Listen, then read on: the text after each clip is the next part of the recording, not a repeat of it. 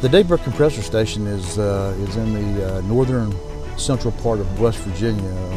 We started acquiring land a little over 4 years ago, and as today we're almost into our second year of actually transporting natural gas from the producers to the main trunk lines and to the marketplace.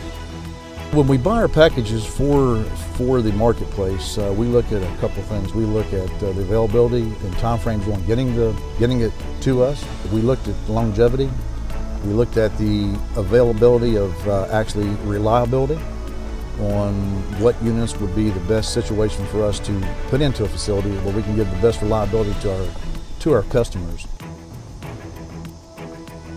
In this application, I think Ariel and Caterpillar have done a really good job of joining the two machines and making one really sound, complete package.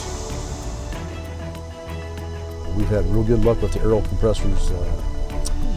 There's support teams that we have servicing the units are really knowledgeable, and I'm saying that in respect to there's a lot of them out there, and a lot of them still being used, and a lot of new ones being built to go into the marketplace.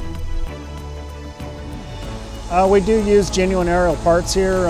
We've used a few aftermarket parts in different applications, and I just don't see the longevity there, so I prefer to use OEM parts.